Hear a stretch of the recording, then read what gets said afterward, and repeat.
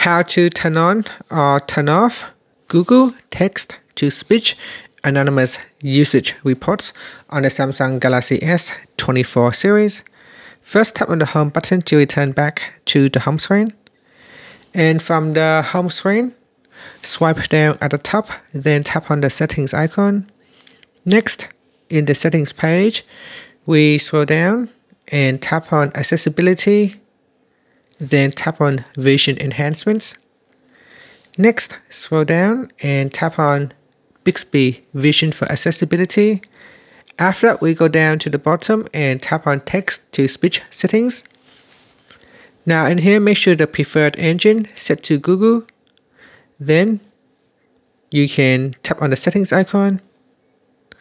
In the Google TTS options, go down and tap on anonymous usage reports.